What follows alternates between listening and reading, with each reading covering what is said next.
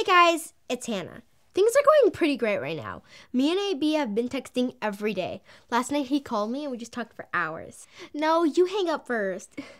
This weekend we're going on our first date, but it's not a group date. It's just the two of us and I'm so excited. But I haven't been feeling very well. I've started to get cramps. Dun dun dun! Surprisingly, a lot of girls have been asking me about cramps. But I'm here to let you in on a little secret. Cramps do not need to rule your life. Basically, cramps are a part of what people call PMS, or premenstrual syndrome. The cramping is caused when your body starts squeezing out all the gunky stuff that becomes your period. Some girls say they can't really feel it, but others say that it can become pretty uncomfortable.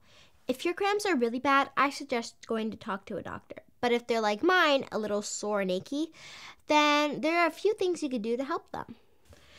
Stretching really helps. And lying down.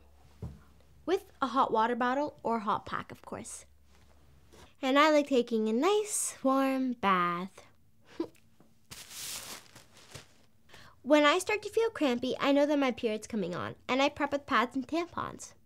What makes you guys feel better when you start getting your cramps? Let me know in the comments below. See you next time.